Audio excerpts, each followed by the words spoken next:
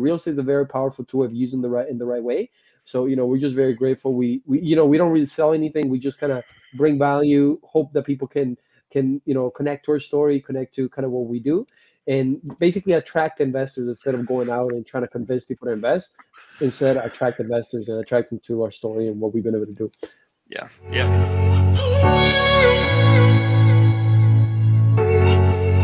Welcome to Real Estate Hustlers Podcast. I am your host, Josh Appleman, founder and CEO of Appleman Properties. Today, we're joined with Jefferson and John Ortiz. They both founded Ortiz Equity Group in 2019. They have amassed 166 units with 178 more under contract. Jefferson, and John, we're happy to have you here today. If you could, let the listeners know a little bit more about yourself. Yeah, thank you so much for having us. We definitely appreciate the opportunity to share a little bit about our journey. Yeah, so it all actually started with us. We're actually originally from Colombia, and then we immigrated to Canada just right about 2002. No, that was back early 2000s, I want to say. And then we grew up in Canada our whole life. Grew up. I myself, right after high school, ended up becoming an insurance broker, and then John went into the logistics industry, and I know he can touch a little bit on exactly what his role was. But yeah, we kind of just follow the normal path that most people do: go to school, get a job, work a 9 to 5, and eventually try to retire from that. And yeah, we didn't really find that was what we wanted to do. We wanted to do more. We wanted to, we had the entrepreneur bug. Like most people, we read Rich Dad Poor Dad. And it was actually sent to us by somebody who wasn't an investor. He was just this ordinary guy, John's friends actually. And that kind of led to a whole path of like financial freedom, trying to learn a little bit about that. And then in 2020 we started our wholesale company. That's how we got it started in real estate. So we started a wholesale company. In our first year we did close to about 40 deals, like between 37 to 40 wholesale deals. We also picked up some smaller multifamily properties, and again, this happened all in Canada. And then 2020 we picked up some small multifamily, did the whole burst strategy. And then what we found is that we didn't really want to invest in Canada for many reasons. Much like there's no inventory, like the 100+ units. There's no inventory in that sense. The regulations are very much in the tenant friendly, so it's very hard to scale that way. And then we just we wanted to invest somewhere where we wanted to invest. Where we wanted to travel, and that's kind of what led us to look in the North Carolina, South Carolina, and then we joined a community. We joined a mastermind. And then we got an opportunity to become part of a deal, 137 units in Charleston, South Carolina. We're actually in the midst of selling that asset currently as we speak, and it's been a pretty good learning experience and good to be foot on the ground. And yeah, it's kind of where we are right now. Now we're focusing on helping Canadians invest passively in the U.S. as well as Americans. And then yeah, we, as you mentioned, we have another 170+ units in Georgia that we're getting close to close on. So that's in a nutshell, a little bit of we can kind of dive into a little bit. John, anything you want to add? No, you touched on all the good points. Yeah. For the last couple of years, we've just been building that corporate structure to be able to help Canadians passively invest in the U.S. As you know, obviously there is a border in between. So, learning the whole corporate structures, doing transactions with lawyers that are able to do both sides, and just building a system, a CRM database, and making sure that we have everything in place to be able to go out there, hunt deals, and help Canadians hit double-digit returns, something we can't really get here in Canada. Yeah, Canada's tough with real estate in general. What's going on there? Yeah, I mean, it has to do with a lot of the laws, and a lot of the regulation that goes on in Canada. So basically, just kind of backtrack a little bit. One of our first purchases was a duplex, and where we had a tenant that wasn't paying, and it took us almost a year before we got her out, and she essentially got away with a year of not paying rent, damaging the property, and she kind of walked away free and clean. So it's kind of the system, the way the system is built, is not really meant for entrepreneurs or landlords, in my opinion, right? Of course, you can still do it, but it's a lot more challenging. It takes you a lot more longer to execute a business plan if it is a value add opportunity. Yeah, even like home prices, from what I read and hear, home prices are so out of touch with what reality is, and then inventory, there's nothing to really buy, and if you can't buy it, it's too expensive to even afford it. Is that right? That is correct. As you know, majority of the Canadian population lives right across the border between Toronto and Montreal, and there's a huge housing crisis. So there isn't enough supply for the demand that there is, as well as the amount of immigration that the government lets in a year. Everybody wants to live in that same little bubble, close to Toronto, close to the Ontario. metropolis cities, and it's hard for people to afford homes, and there isn't just enough supply. So And it's really hard to build, I would say. I would add to that. It's really hard to build. The government makes it really hard. It takes a long time. There's a lot of fees associated with that. So builders are not really incentivized to build here. So, it creates this backlog of housing that never comes on the market. That's wild. That's what politics got the different regimes in office, and they can make it either thrive or make it tough. And you can see it a little bit in the states as well, right? Some of the blue Yeah, states compared to the red states, how some are thriving, some are not thriving, the crime, all these things. I think it's kind of shows you the both sides of the spectrum. yeah, 100%. So that's good. So you're looking at opportunities in the states, good markets. That way you all can create passive income for your investors. Explain to the listeners the concept of passively investing in multifamily. Yes, absolutely. It's something that we were introduced to, and we really, really like the concept of allowing, essentially, obviously, depending on your type of raise that you're doing. There's 506B and 506C. 506 being friends and family, 506 being accredited investors. I guess that's the first thing to touch on. And then the other thing is that obviously, let's say you're a busy professional and you want to invest in real estate, but you don't have the time, you don't have the knowledge, you don't have the expertise. Well, you can partner up with a group like ourselves or a group like yourselves, and essentially invest passively in a large asset that otherwise wouldn't be allowed. You wouldn't be really able to put together because there's the financing, the finding the deal, the underwriting, the asset management. So essentially, people can invest just like you would invest in any other investment class, except this one actually gives you a good return. Typically a cash on cash return, but then you don't have to do anything. You can enjoy the beautiful things of life. And we actually just created a web. We just did a webinar a few weeks ago, and where we showed people how you could get to close to $10,000 of passive income through passive investing over a 10 to 15-year period. And it really goes to show you how you can really build that wealth. A lot of people talk about building financial freedom, getting passive income, but from there to executing and actually getting it, there's a lot more moving pieces. Anything you want to add, John? no, Jeff, you touched on all the good points, but yeah, mainly just helping people that don't really understand the basics or the foundation of investing in large apartment buildings, especially in the US. We have nothing like it in Canada. So people will usually put their funds or their savings in an RSP or a TFSA account where they're just getting, 4.5 cash on cash the most. Not And even. I would say even lower than that. I'd say yeah, like probably 2%. lower than that. And we're able to, be able to multiply their investment and give them a good cash on cash return year over year. And our huge criteria when we're investing is the value add. So when we're underwriting deals, we're also investing a huge portion of our money because we believe in this deal, and our investors are behind us, making sure that they're getting what we're investing into as well. Yeah, for sure. Let me take a step backwards because I like to start on the onset. You all got into real estate. You started doing wholesaling. Let's talk about how you all started and built and then scaled that company, because that's cool that you all started with wholesaling because it's fundamentals. It gives you all the transactional process. It gives the person transactional process, and then it's a way of also creating revenue in order to do and get into other deals too. So I'll let y'all, if you could touch for the listeners, touch on that piece. Yeah, absolutely. I mean, so when it came to investing in real estate, I'll be honest with you, me and John growing up, we didn't know this was a path. We didn't know this was a route. We didn't know you could become an investor. We didn't know that was a route or a path that you could go. We, like most people, 9 to 5, go to school, work for somebody. That was the normal path. So what we did is we essentially learned about real estate. Wholesaling sound very attractive because you can make money up front without really putting much capital and without actually closing on any deals, but you're still getting some of those profits. So essentially, we hired a coach in December. That was December 2020, and then I would say that's what allowed us to scale our wholesale business, because then it gave us confidence when we're going out talking to a seller. And essentially, for wholesaling, for the listeners that may not know, is you find a good opportunity or somebody who is motivated, you lock the property under contract, and then you find a buyer, you assign your rights to that contract to the buyer.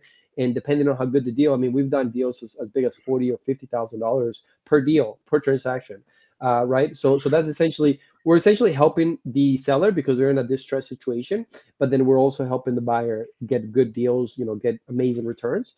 So that's kind of how we started. And then, like you mentioned, Josh, that's a really good point. You do get to build on the fundamentals of real estate, which is find a good deal, underwrite a good deal, negotiate a good deal, due diligence on the deal. So I really feel like that part of our business really transition into multifamily, because now we're just dealing with a different product, and of course a much bigger asset. But yeah, wholesaling, me and John always encourage people to start there, or at least get familiar with getting off market deals, underwriting the deals. Just get familiar with the process, because once you go through it once, you can do it multiple times. And yeah, now we got to a point where we got employees, we got folks that are doing the walkthroughs, they're doing all the other ounces of it, because we've done it so many times. We're able to build that from scratch. Yeah. Are you all now buying and renovating and selling? Or are you still doing wholesaling? Yeah, so we still got our wholesale active business. We're just not as involved with it as much as before, because we do have outsourced. We built some systems around it. Our main focus and bread and butter is the multifamily, especially in the US. Now, keep in mind, we are still acquiring assets in Canada. However, we have really strategic partnerships in Canada and where we're not really actively involved. We're finding the deals, we're passing on to our partner. He takes it to the finish line, essentially. But in the States, we're following operations. We're looking at deals, we're underwriting deals. We just see the vision in the States. We see the future. We see what can be done, and the way you're able to scale up, and it's a no-brainer. The States is kind of where we want to be, planted our seed and yeah, and I like that. And I'm sure your investors they like the fact that you all are active with other businesses as well. Keeps your knife sharp, your axe sharp, as far as keeping your finger on the pulse of what's happening in the markets out there, because single family has a lot to do with just the economy in general. It's a trickle down effect. If trading slows down or stops in single family, it affects a lot more than just the housing market.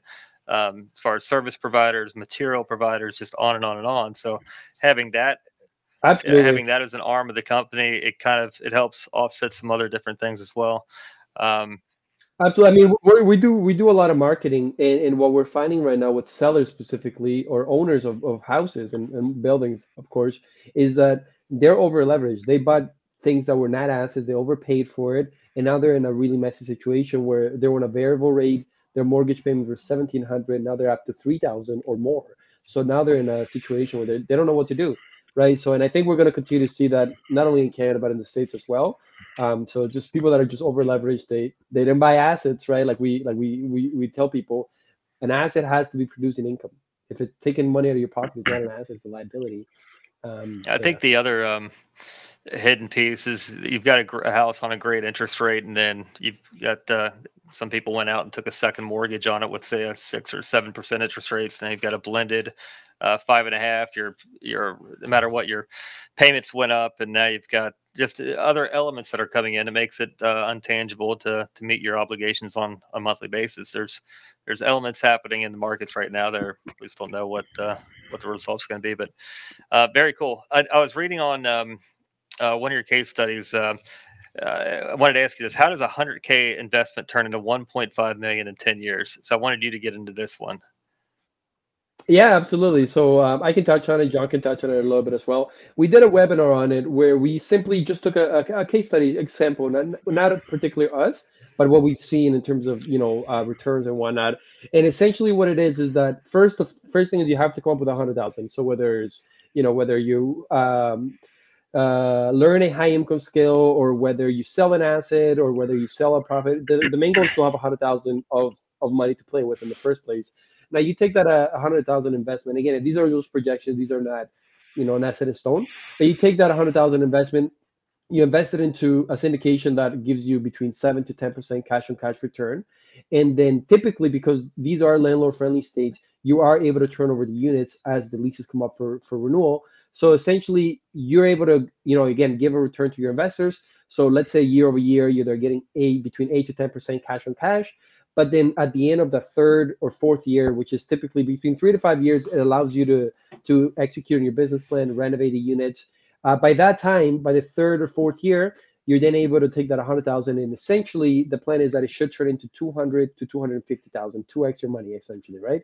So if you do that over, over a period, right, and you do it over and over again, and you just keep investing, reinvesting your proceeds instead of going out and buying liabilities, that investment of 100,000 will turn to 200,000.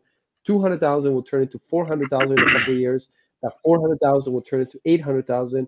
And by the time you're in your 12th, 13th year, that 800,000 would have turned into 1.4 million, essentially, I believe, give or take. And then if you invest 1.4 million dollars into a syndication that is providing you between 8 to 10, even seven, even call it 7 to 10% cash on cash, that's the formula. So that's kind of what we've seen, and that we've seen other operators and other people that just keep investing their proceeds, and essentially that 100,000 will turn into 1.4 million. But more important than that is that 1.4 million of the cash on cash on that, the returns are between 10 to 15,000, depending again between 7 to 10% cash on cash, and that is literally a roadmap of how you can create that 10 to 15,000. Now what we found is some people were like, well, that's too long, right? Like 10, 15, even call it 20 years, that's too long. But then, yeah, they go work a 9 to 5 in exchange 40, 50 years of their life. But, 10 to 15 years seems to be 15 long. years will come sooner or later. That's part of it. But yeah, if you can take out your, call it 2.5, 3 years, take out your initial equity, I mean, you're riding on an infinite thereon. So the return is, you don't have your initial capital, and just pull it out, put it wherever you would normally put it, and then your ride is infinite return from there on. It's very cool. Very cool. No, exactly. Yeah. So obviously it depends, and you touch on it as well, right? It depends on what the business plan is. I would say obviously our plan is mainly to sell, but obviously there's a chance to refinance and recoup that money. That's another opportunity. But like you mentioned, Josh, if you refinance it, you give your investor their capital back.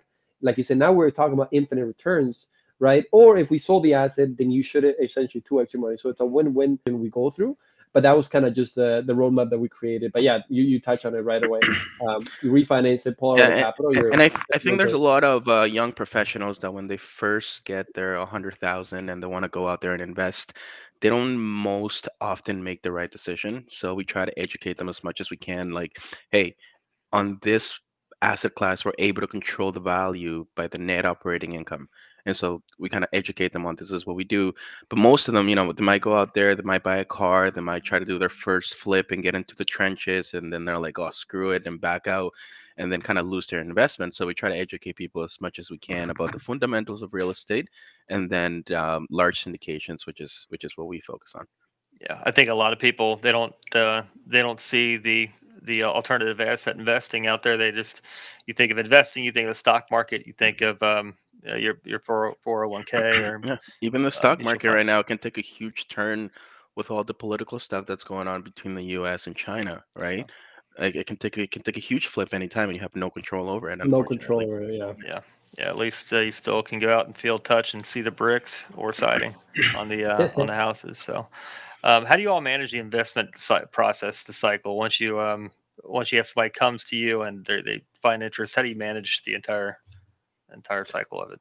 Yeah, absolutely. So our main focus, because we are based out of Canada, our main focus is on investors relations and asset management. However, we do have a pretty good and experienced team that we work with in terms of on the ground, boots on the ground, managing the asset, executing the business plan. So we just kind of align with a really good team with a track record, and then essentially we're focused on the raising equity and then asset management. So yeah, we have just strategic partnerships, and where we bring the investors, we buy the asset alongside with our partners, and then we just start executing a business plan. We have our own in-house property management team with our team, and then we already have bought assets in near where this area is, where these assets are. So it just kind of rinse and repeat because we already have executed on that pro forma on the rent. So that's kind of essentially how I would say we operated. So just very strategic partnerships and working with folks that have been doing this a lot longer than we have, so that way we can make sure we're bringing the best of the best when it comes to performing, executing the business plan, underwriting, and so on. Anything you want to, John?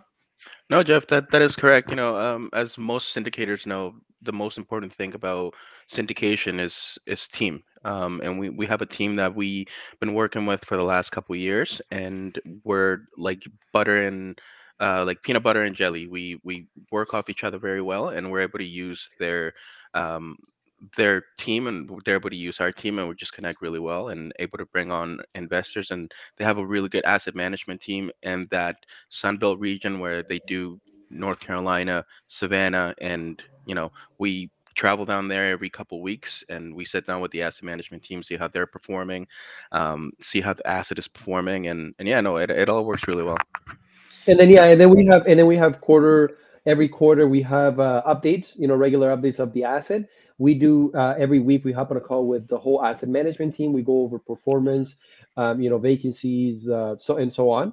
So that's essentially how, because you're buying a bigger asset, you are able to leverage, the leasing office. Then you have the property management, and then we have the asset management. So essentially, there's three categories of people that are looking at the asset and managing the asset, as opposed to a single family, a duplex. It's going to be yourself in your property management, and the property manager he's not gonna focus on that asset as much because it's so small, right? They're not getting paid as much, so then they're not gonna manage it as well as they would a bigger asset. Yeah, and then that's kind of like why we transitioned into fully owner operator. We had third party property management in front of us. We would buy the asset, renovate. While we're renovating, we'd have to lean on the property manager, and there's just a break in communication, a break on being able to really push hard, push down on the pedal, and get full performance out of the property. Now we're able to leverage and squeeze expenses as hard as we want to. We see all the invoices coming through. We're able to negate invoices if we feel like they're too high. We have total control, and I think that's why we've seen a huge spike in performance of the property. We were doing everything right up front, but when it came to the operations, we couldn't get in alignment of interest. And even if we don't make anything on asset management, that's fine. It will come sooner or later. Just push as hard as you can. Make sure the asset's going to perform now, and just do good. Make the property just perform. Absolutely. But scattered sites it's a lot harder than say 150, 200 unit site as well. It's when you're operating a bunch of scattered 40 and 50 unit properties. So third party property management is a little tougher. Absolutely, yeah. We had a gentleman on our podcast, and we were talking like last week actually, and we were talking about exactly about this in-house property management and how much he said is day and night the difference, right? This day and night the difference between in-house property management and third-party company. One thing that he mentioned, which I thought was a good point, and I wanted to bring up because I think it will bring some value to the listeners, is that if you have a third-party company, right, and they're managing your property, but then they're also managing 10 other properties nearby, why would they focus more on your property than all the other properties? If let's say there's a unit that comes up, right? Why would they focus more on yours than on all the other ones? Essentially, for them, you're just another number. Obviously, it depends on the property management. I know some are good, some are bad, but essentially, you're just another number. But if you have that in-house property management, you guys are all in alignment of what you're trying to accomplish. So it's much everybody just in the same page, so everything just aligns a lot better. That was just kind of something I thought was interesting. Well, and when you have essentially two separate companies, like you alerted to, the property management companies in for profit. They have to make money in order to make their own payroll, to make their own bills. So they've by default they have to fee the property. It's just the way it is. If we're not relying on our end, we're not relying on property management to stand up our company. It's a part of the overall business plan. We want to make sure that our properties survive and thrive, not necessarily our property management company. That's just a part of the mix. So it's we've seen a huge difference. It was tough at first, but it's I think it gets to a point in time where you almost have to bring it in house and become fully vertically integrated. I honestly think it's a learning path in the journey of a syndicator. Yeah. And that's something that you get to learn at the beginning when you're realizing, okay, this makes a lot more sense. Yeah, and there's institutions will they look for operators that are vertically integrated, not just relying on third party, because you can truly compress the operational expenses when you're in alignment of interest through the construction phase, to the project management, property management, asset management. Everything's vertically aligned, and not one company is trying to make more profit off of another one, because you distribute the expenses. So it's and we also had a conversation recently with the billionaire of multifamily, of course, right? And his story was a little bit unique because he actually started by acquiring a property management company that had over 5,000 units, and then he ended up acquiring another property management that had another, I think, 5,000. So all in, he was at 10,000 units. Well, Nice. that gave him leverage to be able to go back and go to Wall Street and go to private equity firms and be like, hey, listen, this is what I have, and I see there's a big opportunity in the Sunbelt region. So that's why he was able to scale up, because he had the infrastructure to be able to take on all these, units and be able to manage it correctly. And now he's multi billionaire. But essentially, I think that foundation is very, very critical. It could make you or break you, I would say. Yeah, and usually they've got the first right of refusal to sell the property for the owner. So there's definitely a strategy there. I like that a lot. Um, Very cool. Can you elaborate on your approach to adding value to the properties? What do you look for? How much are you looking to spend? How much is it worth to spend in order to get the return? Are we looking at 2,000, 5,000, 10,000? How heavy of a lift? Yeah, that's a great question. I know John can touch on it a little bit, but I would say typically, and depends on the market, of course, right? If you're like in Charlotte, for instance, you might want to spend a little bit more money on the units. But in the markets that we're investing in, C class, B minus, we're typically investing between 5,000, I think 5 to 7,000 per unit, just to quick paint, flooring, maybe paint the kitchen cabinets. So that's typically what we're seeing, and essentially we want to be able to make that money back from the rents within the next 3 to 5 years. Essentially, that's kind of how we look at it. But it's funny because in Canada, we're actually spending between 30 to 35,000 per unit, because it's Doesn't a time. yeah, which is a much there's a much higher end product that you have to perform. But then also the rent, for instance, we're getting from average $700 a building, we're getting between $1,600. So you're able to push the rents by so much. So it does end up working out. But yeah, in the States, I said between $5 to $7,000. John, what do you think? Yeah, that is correct. And this current asset that we currently have, the capex plan is just to do flooring, cabinets. Thankfully enough, the all the properties come with steel appliances already, which is a great plus. And we're doing a face lift off of the outside of the building, so landscaping, paint, some pool furniture to bring the property back alive. And yeah, I mean the rents can be pushed already by quite a bit, so that's going to be able to draw a lot of young professionals that live nearby and be able to hit those performer rents. So yeah, no, really excited about it. Is that the one that you all have under contract in Georgia? Yeah, yeah, that's correct. What kind of debt were you all able to get on that one? Well, you know what? This one, and I said the last two projects that we've seen, and I think there's something, that we're seeing that's very common because of the interest rates. We're seeing that assumable loans seem to be really attractive right now in terms of like they're well as allowing us to really hit these numbers and cash flow and all these other things. So is assumable debt. This one has assumable debt, and yeah, a lot of I think the last two or three projects that we've looked at, they all have come with assumable debt, fixed rate for the next 10 years, five years of interest only. So really attractive terms. And that kind of allows us to mitigate the risk right now, which is interest rates. So I think I'm not saying we're only going to buy these kind of assets currently, but these seem to be a really good asset class and debt to be able to acquire these assets. So yeah, it has an assumable loan on it. And I think it's at 4.5, 4.5 interest. But even the one that we were looking at before, we didn't end up purchasing this one, but we looked at another one, and it had 3.5% interest only. 3.5% interest fixed for the next, like, I think, 8 years or something, which was really, really phenomenal. But yeah, we're seeing that assumable loan is a really good way to mitigate the risk.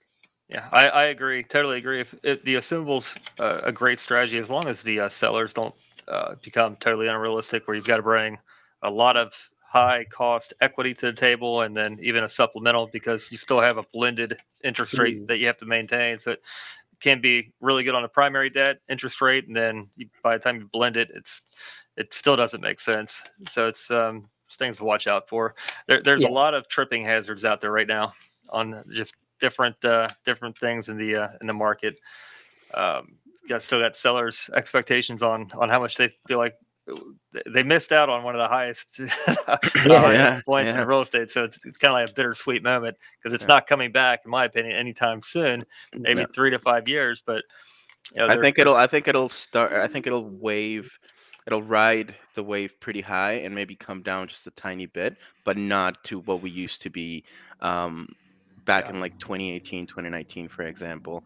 And on this asset that we have under contract, we were able to get a pretty good loan to value at about 70% because of the DCR of the property so good. So we're pretty Nice. excited about the numbers on that one.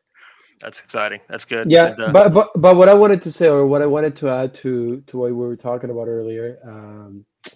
Oh, never mind. I lost my train of thought. got it. No worries. But yeah, I think that regardless, we've got a new value, a property value that's been created, so that will be met and then exceeded. As far as how high the market reached, it's just going to take a little bit of time. I think interest rates ultimately will come down, whether it's next year or the year. I think the year after. Elections are next year, so yeah, anything can happen. It's going Yeah. to be, in my opinion, turbulent times just because of the environment. But if you can transact in this environment and in any environment, which everyone should try to, then I feel like you'll be safe through the years. It's got to No, make smart moves. that's exactly. I've heard somebody say that. There's somebody said a big syndicator, I believe, said that. He said if you can make the deal make sense in this environment where insurance is high, where interest rates are high, rents are not really going up as high as they used to be, right? If you can transact and the deal makes sense in this environment, you're going to be gold when the interest rates come down, when the environment changes, when the rental keeps going up. So I feel like you should obviously buy in all markets as long as they're good deals and the deals make sense and you're mitigating the risk, kind of like what I mentioned earlier. But yeah, absolutely. What kind of due diligence do you all perform once you have a property under contract? Yeah. I mean, the due diligence is obviously there's a lot more other moving pieces that I would say due diligence, but a big portion of what we've seen is that the property management, our in-house property management, they do help out with a lot of the, checking out the leases, making sure everything is as planned, going through all the units. I mean, we still do it, but I find that our property management, our in-house property management, has helped us a lot with that procedure. But yeah, typically what we do is we just make sure that all the leases match what the seller had as advised us. We make sure there's no major capital expenditure that we haven't really looked at. We typically will go into every single one of the units.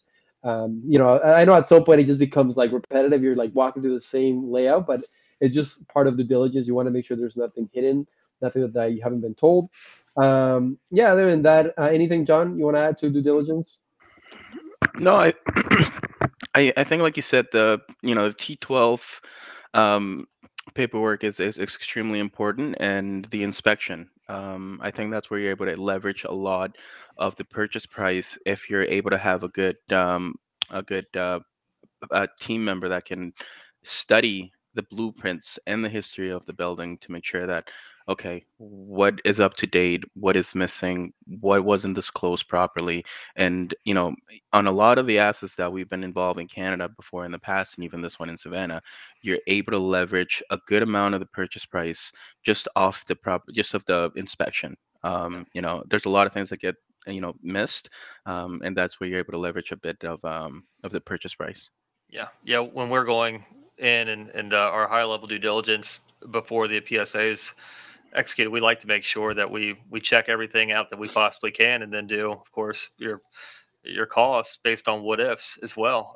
We still have we've not renegotiated on price.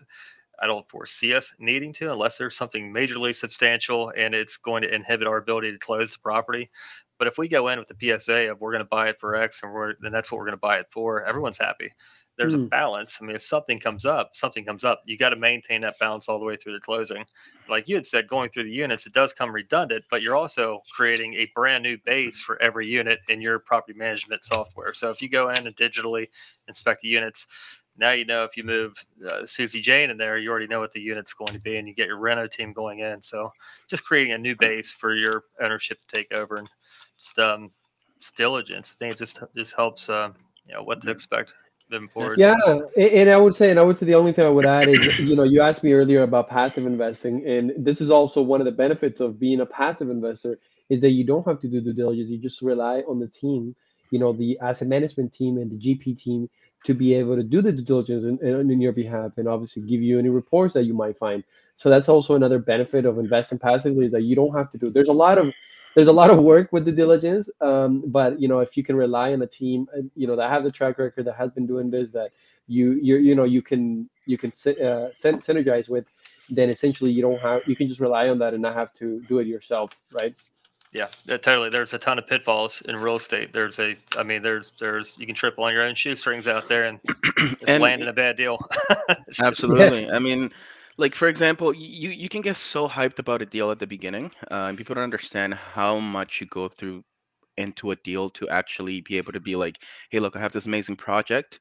And they don't see all the work that was done before that. I mean, just on the diligence part, right? You got the environmental, you got phase one, you got phase two. So you're still hoping that those things check out before you can even go out there and present your deal, make sure that there's no infrastructural damages or mold, or that the environmental comes back properly, or that the phase two and the appraisal come back great. So it's a long fight towards the end, but me and Jeff were looking, I think, at about what, close to 100 deals we found before we found yeah, this one in Savannah. And it gets hard sometimes, right? You try not to give up because it's so many things that have to check out before you actually get a really good deal underhand.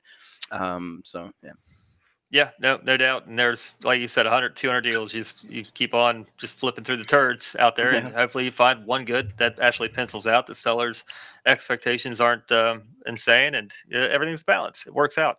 And then you still have to get everyone else to buy in and understand why it's such a good deal, and then close the thing. So there's a ton of moving parts. It's exciting. It's exhilarating, and can be depressing. And after it's done, Stressed out.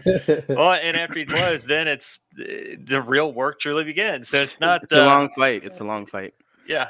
So very cool. All right. So say one of the listeners wants to get a hold of you all, how can they reach out? Yeah, so we're very active on social media. I think you may attach the social media links, but aside from that, they can visit Ortiz Equity Group, which is our last name, Ortiz, equitygroup.com. And they can schedule a call with us. We do monthly webinars. We do have a podcast, very much like this one. It's called Passive Investing in U.S. Multifamily Show. And then we also do monthly meetups in Canada. So, we're pretty active: social media, Instagram, Facebook, TikTok. I mean, yeah, you'll be able to find us through Ortiz Equity Group. But yeah, that's we're very active on social media. We love more than anything sharing our journey. Yeah. Sharing what real estate can do. Real estate is a very powerful tool if used in the right way. So, we're just very grateful. We don't really sell anything. We just kind of bring value. Hope that people can connect to our story, connect to kind of what we do, and basically attract investors instead of going out and trying to convince people to invest. Instead, attract investors and attract them to our story and what we've been able to do. Yeah. In real estate, you have to tell people what you're doing. It takes one person to see what you're putting out. They call you and say, "Hey, I've got this deal."